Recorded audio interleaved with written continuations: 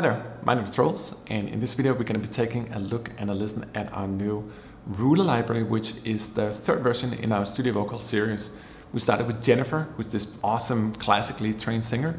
Then we did Laurie House, which was also in the Western realm, but really good at the Balkan style and like very strong kind of epic singing.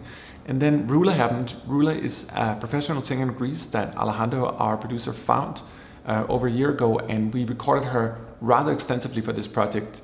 In fact, it's the deepest of all our solo vocal libraries when it comes to the amount of samples in it and the capacity it can do. It's sort of a new generation of vocal libraries, even though we can always use those weird marketing words for it. But we have 7 different types of true legato in the library. We have our normal ooh-ah stuff that you're used to.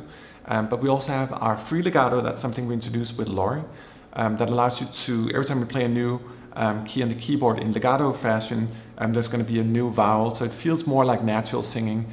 We recorded hundreds of different phrases on top of that are both tempo synced and in specific keys, so it's a lot easier to lock the legato and sustained together with the phrases if you want to do more advanced writing with the libraries. So constantly learning and improving the logic of these libraries and how they play and how they feel in the keys. And Roula is special because she truly ventures between Western singing and more ethnic or Balkan or Middle Eastern inspired singing styles. In this library you can really go in both directions. You can play it more classically in sort of our normal Bach CFG chord progression world, or you can push it into the more Middle Eastern Balkan Greek singing styles. And we should get into it so you can listen to it and not listen to me talk too much. But I think it's a super cool library because it allows you to both have a sort of cinematic direction, a little more like Death Can Dance kind of vibe. But you can also do more for like classic epic music if you want to take that style. Or if you want to go more emotional and do more gentle pieces, it also allows for that. So it's a really versatile library and with a really, really good singer that has a lot of personality. So I'm super delighted to show you here on my DAW, and yeah, I guess that's it for now. All right, so we are in the DAW. If you look over here, you're going to see the user interface for Roula, and I'm going to start out with the legatos. We have 7 different types of legatos. We also have a sequencer built into the UI that allows you to sequence dynamics. It's actually super cool if you want to do sort of Johan Johansson Arrival kind of weird vocal textures. It's quite useful. I'll show that later in the video. We have our new effects section that allows for X and Y type of effects, and you can set them up here. And there's actually a variety of different effects you can put together at the same time, so you can have 4 consecutive effects, and that's on top of our new Chaos Effects 4.0 as well. And then over here we have modulation sources where you can play more around with the sounds. But let's get into it with the legatos right now. I'm going to start with our free legato here, which is a more improvised type of legato, something we introduced with Laurie House as well. So every time you play an overlapping note on the keyboard, there's going to be a new vowel, so it's never going to sing the same thing. So it's not your traditional ooh-ah kind of thing. It's actually a legato that's constantly singing and being a little bit unpredictable in its behavior, but perhaps a little more realistic at times as well.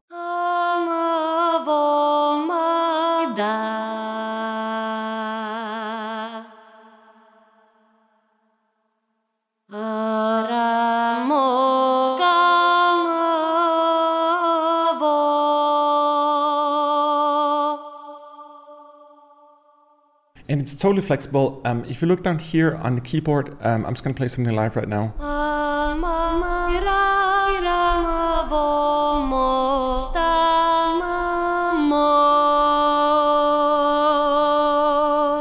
You can see it's really, really alive when you're singing, and it's awesome to combine a little more with the ooh-ah and our elaborate set of phrases as well.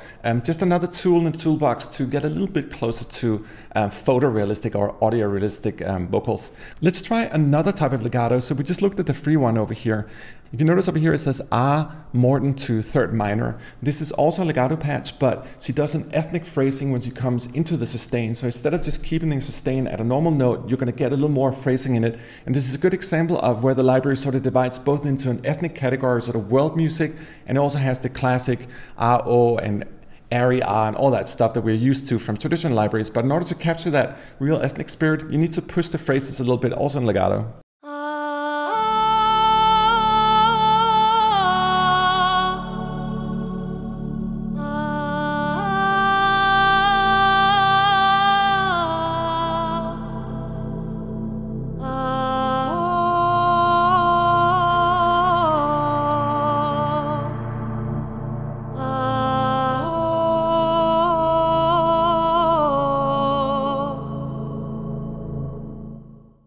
Let me try another of the ethnic legato phrasing as well. This is a who knew kind of deal.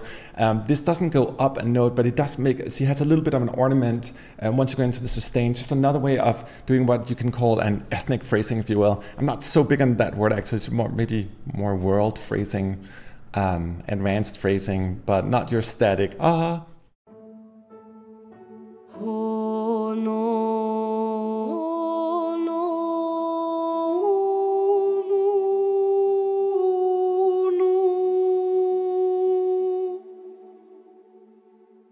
And on the flip side of those more advanced type of phrases, we also have our traditional ah and oo type of phrasing. She had such a beautiful airy voice when she went softer on the ah. So check this one out here, our ah airy legato.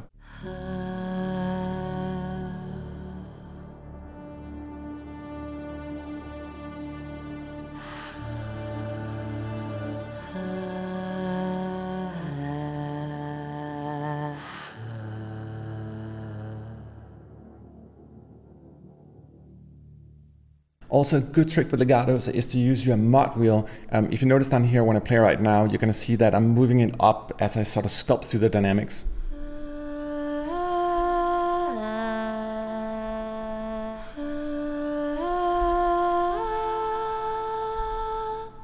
It's a cool way of shaping the music a little more, so it's not just playing static legatos, but use the mod wheel to sculpt the dynamics volume-wise so they fit a little better in the composition and the movement of your music. One of the sweet features about this particular legato setup here is that you have access to all 7 articulations in real time, but you can also blend them in real time, not like with having any spaces in between. You can actually go straight from one legato into another one. Let me show you how it works.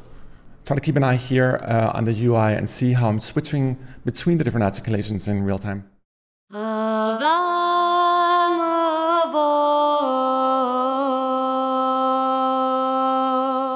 So in this case, I was switching from the free articulation where she's constantly changing vowels, going straight into ah, with a little bit of a ethnic ornament on top of it. And this is a good example just to show you how freely you can move between these things. So you're not locked to one type of legato like you would normally be.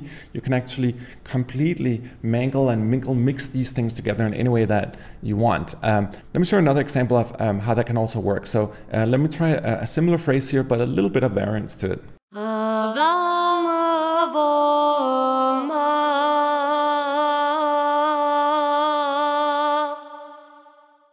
So in that example, moving between 3 different legato articulations in real time and using this sort of more monophonic pitch-wise, if that you can say that, monophonic pitch-wise, and using this middle articulation here as a segue between the 2 different free ones. But there's a lot more in the Roula library than just our 7 legatos. We also have this patch here that contains 12 different syllables, and these would be 1 syllable, so it's just singular words. We also have another one down here that I'll demonstrate that have 2-word syllables. And these are additional tools to construct sentences, or if you want to get into that sort of more vocal production and create new vocal textures that are alive, you can start mixing syllables in real time. We're going to get into that. Let me show you how it works.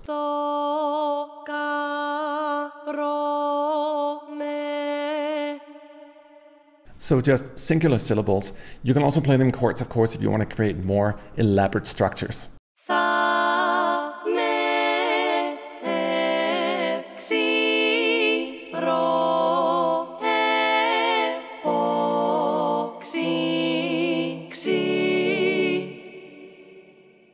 And let's also listen to our 2 syllables.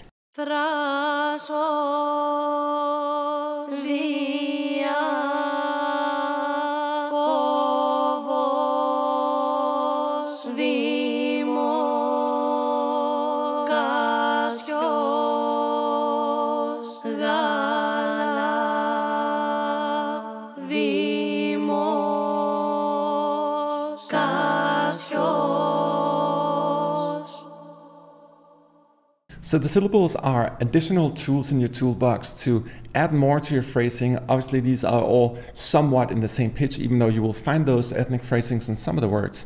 But we're still in this sort of Western territory. If you want to push that a little bit further, I highly recommend looking into our phrases as well. We actually have 2 different type of patches for phrases. Each of these one contains many phrases, I think up to 50, 60 phrases per bank here. And we also have them tempo synced. And the cool thing about these phrases, unlike our older vocal libraries, is that we figured out how to record everything in specific tempos and specific keys. So the phrases sit a lot better in your mix. You don't have to mangle as much as you used to with offset and cutting, pasting samples around and all that. These are more structured, if you will. So 7 legatos, 1, 2 syllables, and then all the phrases on top of that. And then we get into sustains and sustains with ornaments as well, which is a new category as well. But let's start here with the phrases and listen to a couple of them. You'll notice this first one here says D minor third, 100 BPM.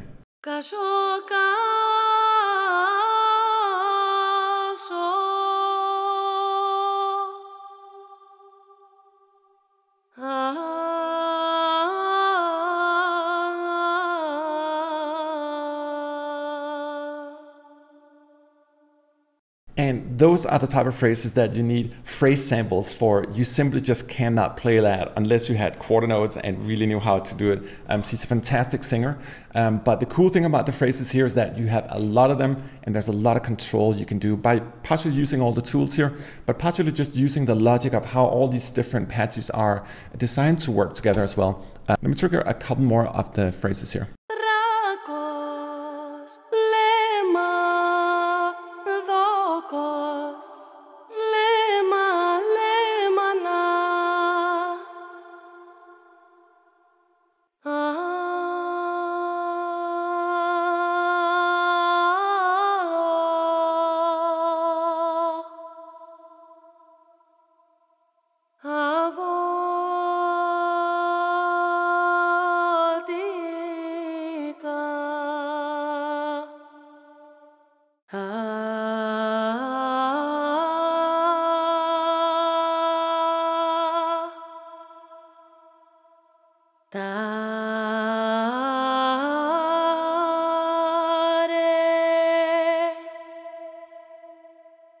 Okay, so that's phrases for you.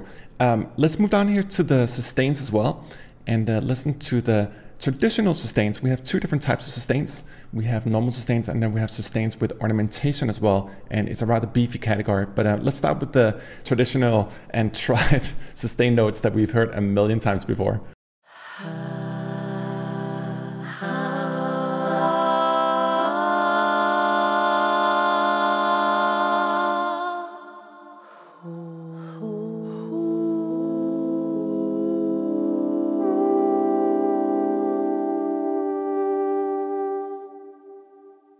Let's also take a look here at the sustains with ornaments. So let me just play them actually.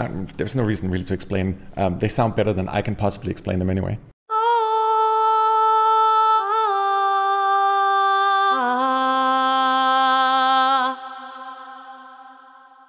So these are traditional sustain samples, but each with different ornaments. Let me just play a quick trichord here with 3 different ones.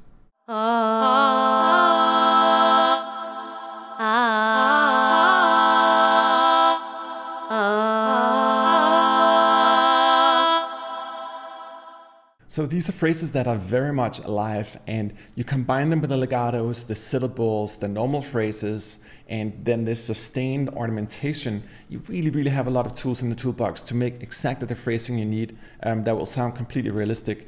One of the things we take great joy in when we create these libraries is that we want them to be realistic. We want you to be able to not really hear that it's not a real person singing. I mean, it was a real person singing when we sample it, but when you make your mock-ups, you can make it completely realistic if you want. And that's why we have the combination of tools that we do. Sure, there might be things that you cannot do, but we've captured an enormous amount of range in terms of her vocal abilities and all the different phrasings, both from ethnic to the sort of more Western nature. So it's pretty versatile. And then it's also just fun to play. Let me just trigger a few more phrases here because these are just a joy actually. They work, and because they're alive. Something we don't talk about a lot in samples normally, and I should probably do a long talk about it, but if there's no life in the samples, there'll be no life in your music. So when you sit with samples, often you go like, I'm not really feeling the strings, I'm not really feeling the brass, the swells. Like if you ask yourself, why do we record all these arcs? We have the vastest catalog of arcs in the world. It's because they're dynamic, they move like the music really does. Sometimes you can mod wheel yourself out of that, and with future technologies, that's definitely going to be better and better and improving. But at this point, we need both sort of approaches, traditional samples, mod wheel, dynamics, all that stuff, but we also need phrases, for example here, that are more elaborate and allows you to express more advanced type of things, so we're not always just ooh, ooh, ooh or ah, ah. So yeah, anyway, long ramble about phrases and samples. But let's listen a little more here to the sustains with ornaments.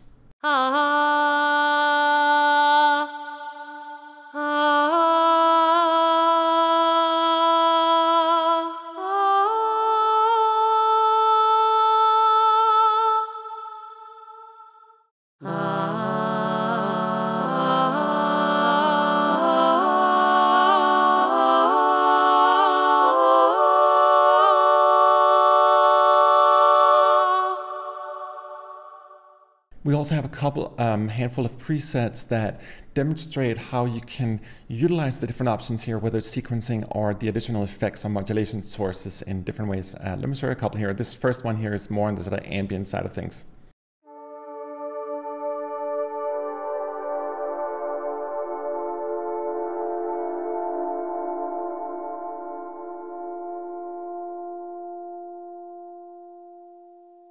And here's another one that's utilizing a gate function on the mod wheel. So you can essentially set these different effects in here and modulation sources and chaos effects here to different types of controls as well. So in this case, we're controlling the steps here or the gates on the mod wheel.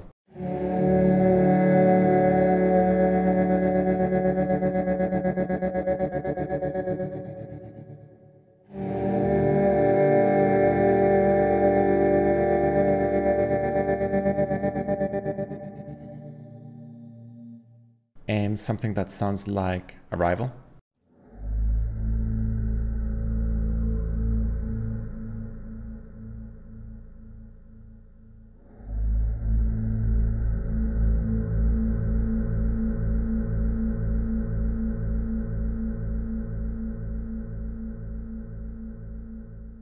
One last feature I want to show you is also this is sort of an articulation builder. You've seen it before from the one syllables, but you can actually use the stack function here and start putting different things together while you're sequencing them. So in this case here, I'm going to be triggering the sequencer here while I'm adding and stacking more vowels on top of each other. So this is just one technique of generating more sort of arrival again, like textures with vocal stuff moving around and constant variation in sound, make it more lively and beautiful.